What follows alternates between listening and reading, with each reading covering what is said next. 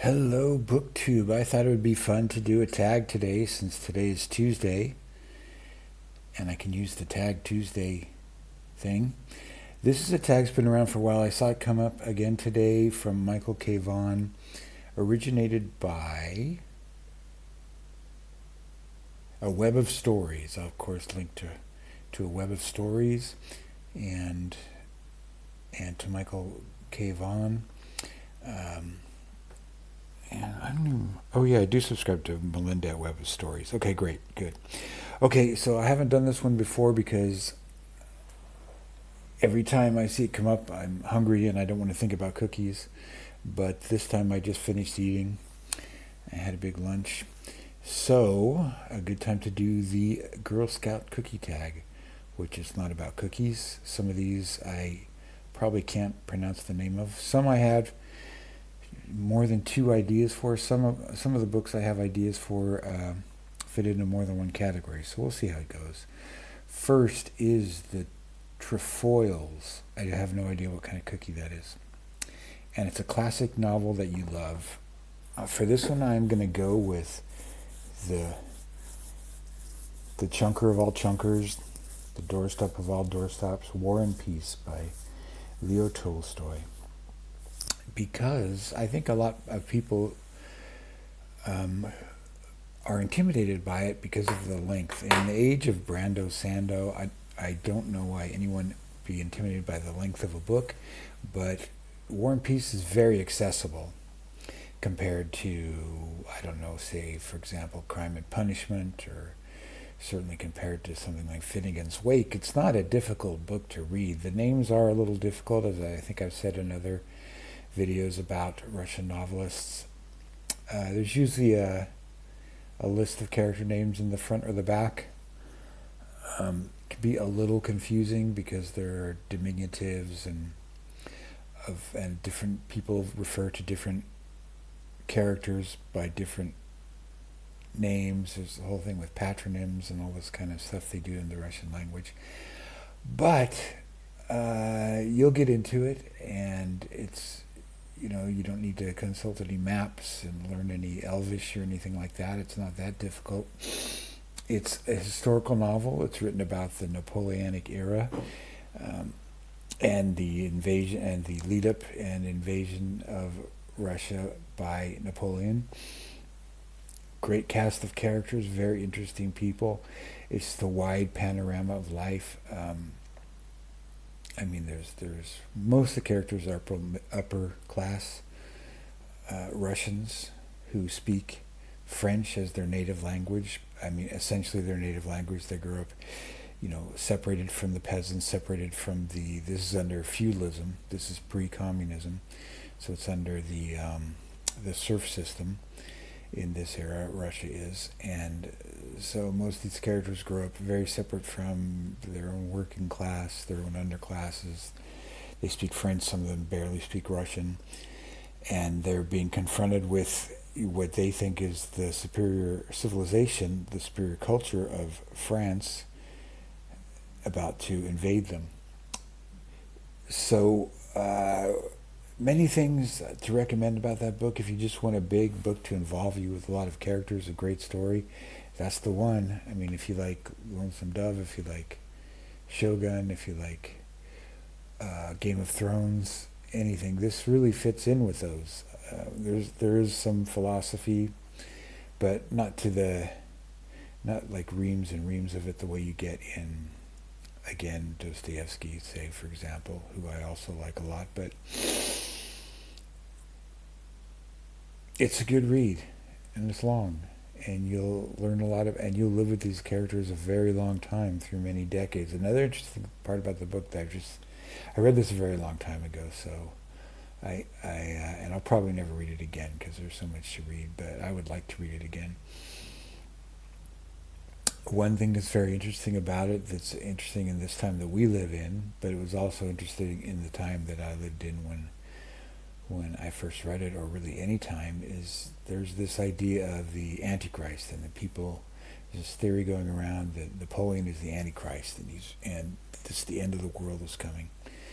you know, and there's people are like discovering 666. They're doing numerology on their names and his name. This one character, Pierre Bezuhoff, one of the main characters, very intellectual, middle-aged guy, overweight guy, sort of a symbol of Russian complacency, I guess, at the time.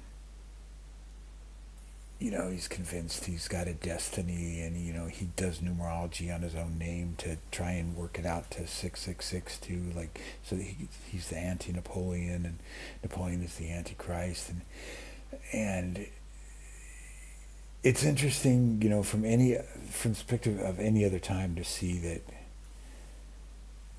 especially our time when the end of the world is coming. You know, we think that all the time. The next election is going to end the world. The might not. Might have to keep on going. Might have to keep on living. You know, just think of all the things that happened in the world after the Napoleonic era that were even much worse. You know, the siege of Stalingrad in World War II, just the famines of the Russian Revolution, and just on and on and on and on. Things that don't even enter into the worldview in this novel. So it's really gives perspective that people always think the world is ending. Maybe it isn't. Anyway, let's see what else we got. Okay, number 2, lemon ups. Those sound good. See, I'm going to get hungry anyway. A book you find inspiring. So I'm going to be more limited on this. There was a few. I really like Michael K. Vaughan's answer on this. So go watch that video, which I've linked to below. And here's a really good way of thinking of it. I'm going to be a little more limited in my thinking of it and say the book called, it's a style guide. It's called Clear and Simple as the Truth by 2 co-authors, one French and one British or American, I think. Maybe they're both French.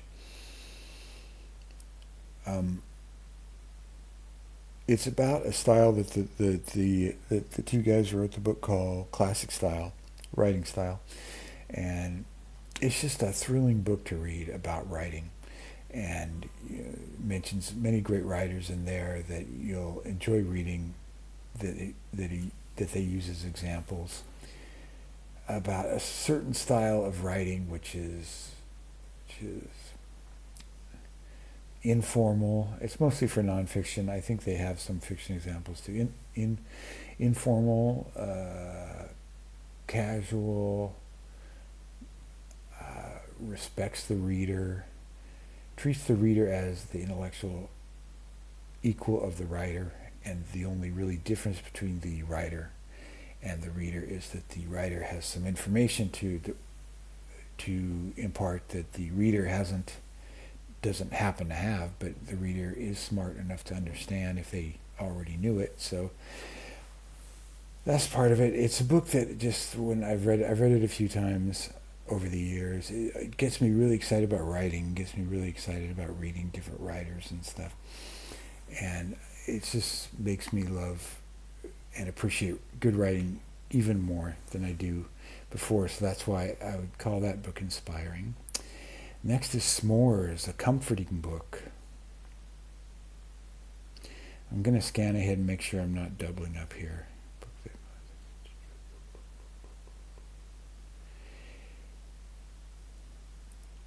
Okay, because I almost did this for inspiration. I got insects in here. So I'm gonna say, for a comforting book, I'm gonna say A Christmas Carol by Charles Dickens. I almost put it for inspiration because it is very inspiring, because the character of Scrooge, by examining his own life, the ghosts don't really make him do anything. They show him his own life. They put him through a series of situations where he can analyze himself, and he becomes a better person for it. And the way the last paragraphs are written, it's clear that he remains that way for the rest of his life. He becomes a good man really through self-reflection and the aid of a few friendly ghosts. And it is comforting to me for that reason too, because it's just a happy story with a really happy ending, about an ending as you can hope for. And it's a ghost story. It's a cozy kind of ghost story because there's a little bit of danger. There's a little bit of tension and fear, but of course we know how well it's going to turn out. So it's fun to read every year. I used to read it every year at Christmas, or try to. So I find it very comforting. The language, of course, is very wonderful. It's just nice to be, revisiting those sentences of Dickens, which are so familiar after a few readings. And so that was S'mores, a comforting book. Adventurfuls, an adventurous book. Okay. I was going to say the Horatio Hornblower books, but what I like even more, and I guess I'm going to count these as adventures. They're military books, so maybe they're...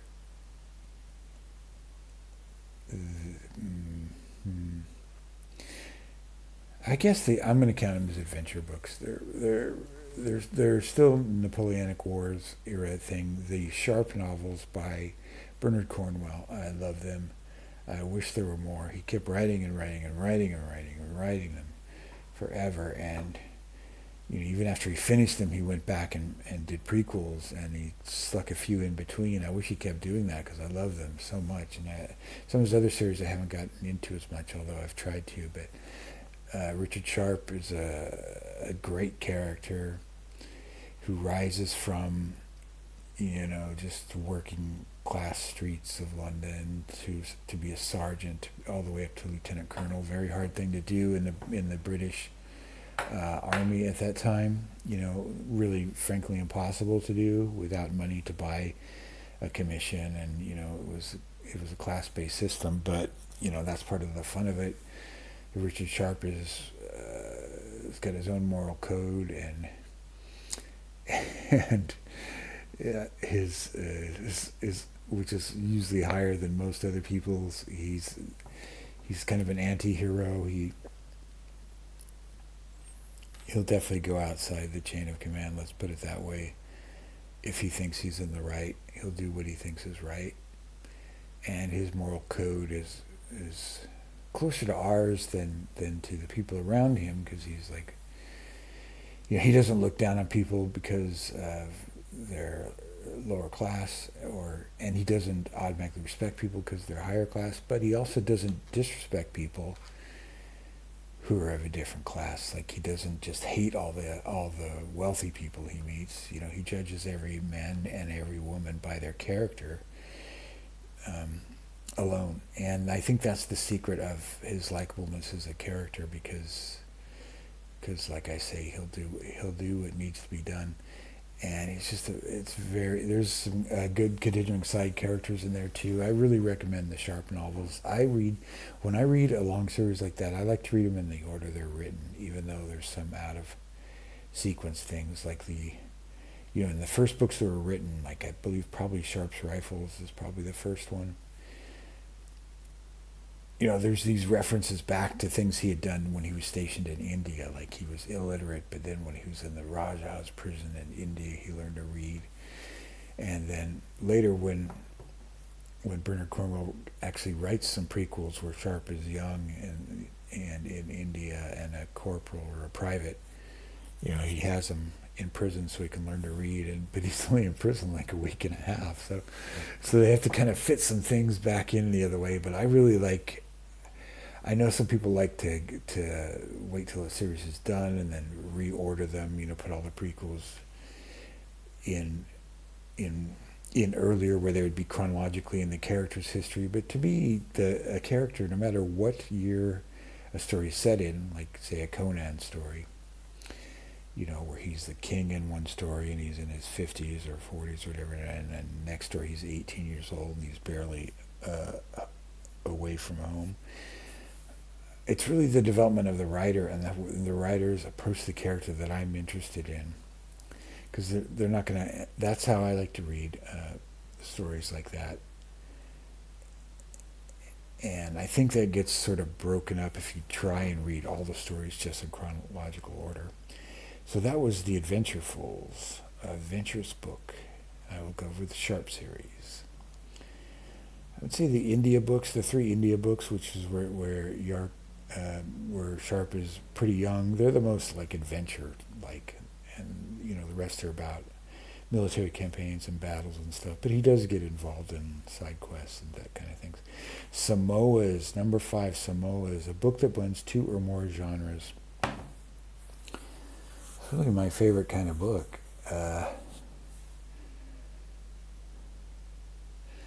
And it's going to be hard for me. I've been thinking about one for, since I watched this video a little half hour ago or so. I guess I'm going to say, I had a couple good ones.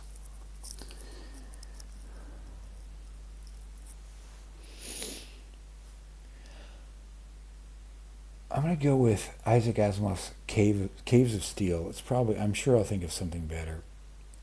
It's a mystery at the time. It was written in, I think, the 50s. Asimov was writing stories, was writing mystery stories as well as science fiction stories at the time. He had this series called the Black Widowers Club, which was this group, this club of gentlemen intellectuals who solved mysteries in their spare time. And he also wrote Caves of Steel, which is a science fiction novel set in his robot universe, the same robotics, law of robotics, iRobot universe. Caves of Steel takes place in a time period where everybody pretty much lives indoors. They don't go out. They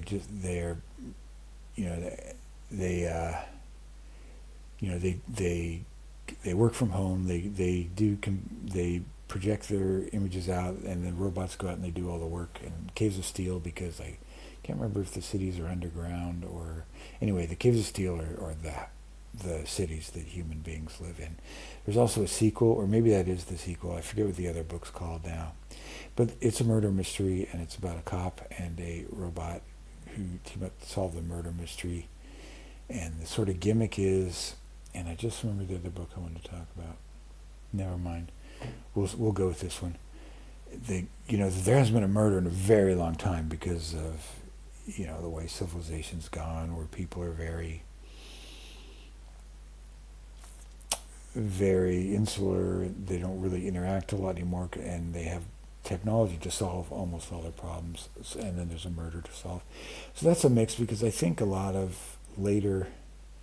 a lot of science fiction mysteries, and there are a lot of mysteries that have science fiction in them, like the J.D. Robb series. I read one of those. You could read. J.D. Robb is a pen name of Nora Roberts, the romance writer. She has a series of futuristic mysteries. It's 2 cops in New York City, but you could read 350 pages of one of the novels and totally forget that there's anything about the future in them. That you get jarred, like, oh yeah, like some little thing will happen, like somebody buys a tube of Pepsi instead of a bottle of Pepsi, and think, oh yeah, it's supposed to be in the future, because like they don't have any improvements in forensics. They have no different laws than we have now. Everything is exactly the same, except it's the future. And I've heard that they somehow go to different planets in any of them, but there's just no sense of being in the future. And I feel like a lot of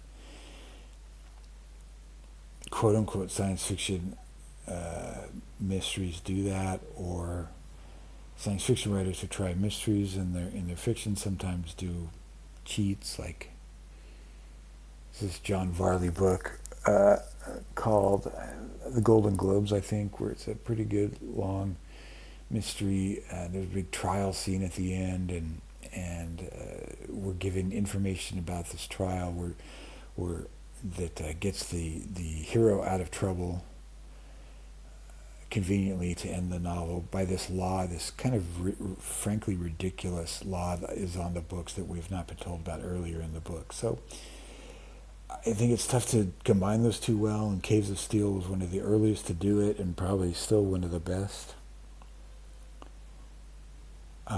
Okay, a book that blends 2 or more genres. That was Samoa's. Then number 6, Do-Si-Do's. Either a book you love that everyone seems to hate, or a book you hate that everyone seems to love.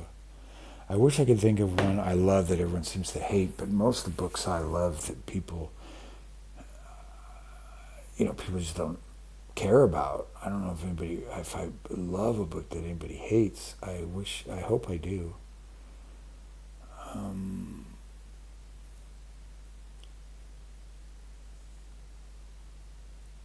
I've read a lot of books that I like a lot that I think people misinterpret. There is a book that I hate that a lot of people seem to love, and I know other people hate it too, and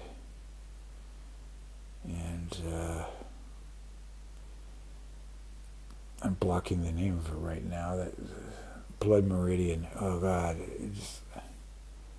Look, far be it for me to say a book is pretentious and pseudo-intellectual and just a big fraud, because people have said that about stuff I like too, classics and stuff that I read, but it's Blood Meridian. It's just, there's a scene late in Blood Meridian, I know it's supposed to be this intense, real gritty thing of the West. There's a scene late in this book when, and it's not supposed to be realistic, there's a scene where they go in this trading post or something, and the guy who runs the trading post has got a mentally ill person living there, sitting in the corner, kind of as a joke or something, and the person sitting there in the corner, the young man, has human feces in his hair, and because everything's got to be shocking and disgusting as it can be, and I just cannot see a person who's running a business trying to sell people, allowing someone in the store to hang out all day who's got human shit in his hair. Stupidest, but and the judge, this symbol of colonialism and the savage heart of man or something, and there's better books on the same subject that have punctuation, and like Butcher's Crossing is a fantastic book by John Williams, I think. I always get that guy's name confused because he wrote Stoner. Such a simple name, but Butcher's Crossing is a fantastic book about similar kind of setup. This young kid, goes out west and he wants to make his fortune stuff, and he signs on with this lunatic to go on this buffalo skinning hunt, and the imagery in that is shocking and appalling, and it's just a better written book. Just read that instead. And if you have read Blood Meridian and you love it, let me know what you think of Butcher's Crossing. There's a movie a couple years ago with Nicolas Cage, which I don't want to see, because there's no way you can make a movie of that book. It's just so intense. It would just, on the screen, it would just be, just big piles and piles of gore, but when you're reading it, and, you really get the sense of being out there and surviving and read and what it all ends up as. And I would even put there's a book by Ardath Mayar, Jack Ketchum, I think it's called The Crossing. It's a novella about a cutthroat band of roaming the West. It's very grim, dark, sort of Western. I think it's called The Crossing. I don't know, I might be they can't all have crossing in the name like Butcher's Crossing, but I'll put that in there too, which that's better than Blood Meridian. The third book in I can't remember any of these book names. The third Lonesome Dove book, the prequel, where Call and the other guy are young kids, and they go off on their first Texas Ranger mission, and they've got a lunatic boss, who gets tortured by the Indians, gets his eyes cut off. There's plenty of gory, horrific westerns, and to me, it was just the most pretentious thing I've ever read, and I really hated it. Fortunately, it was not that long, and I know some people say The Road is better, but I have no interest in reading anything by by that guy again, Cormac McCarthy.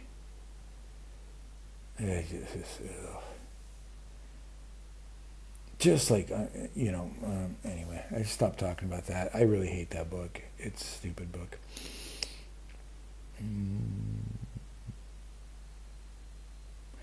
Okay, so that was Do-Si Does. And number 7, Thin Mints, one of your all-time favorite books. Okay, from Blood Meridian all the way over to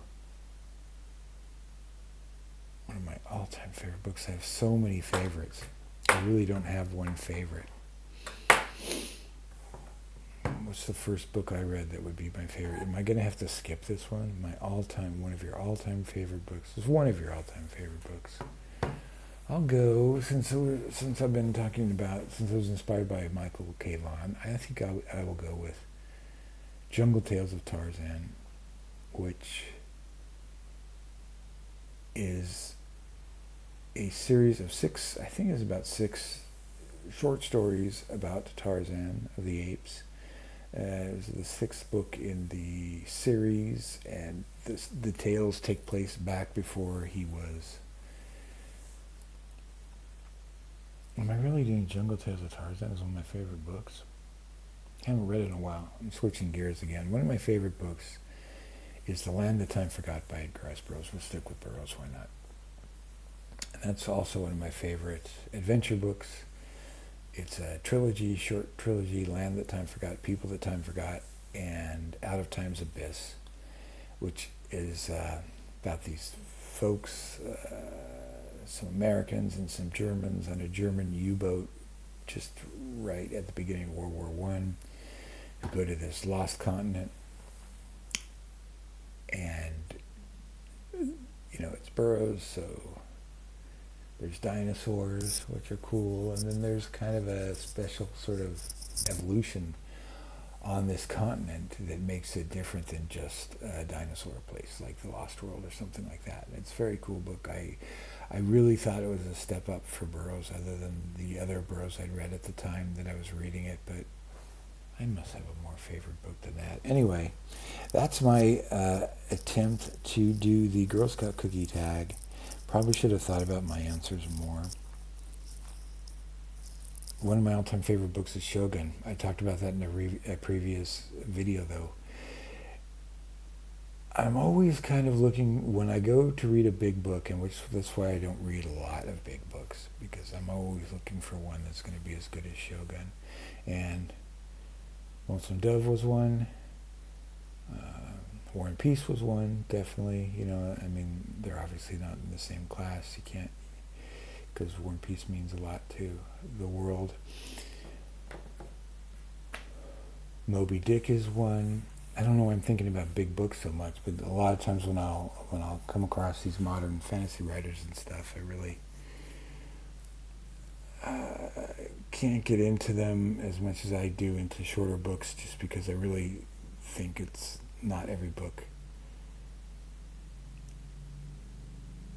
earns its length like those do. So anyway, I don't know, kind of petered out at the end. It says tag some. I'll try and tag a couple people here, but I'm pretty sure that everyone who wants to do it has done it. So if I tag you and you're like, oh God, this again, I apologize. I'm only going to tag a few people that I know that are kind of newer people, for the most part, that might have missed it. Okay, thanks BookTube. We'll talk again.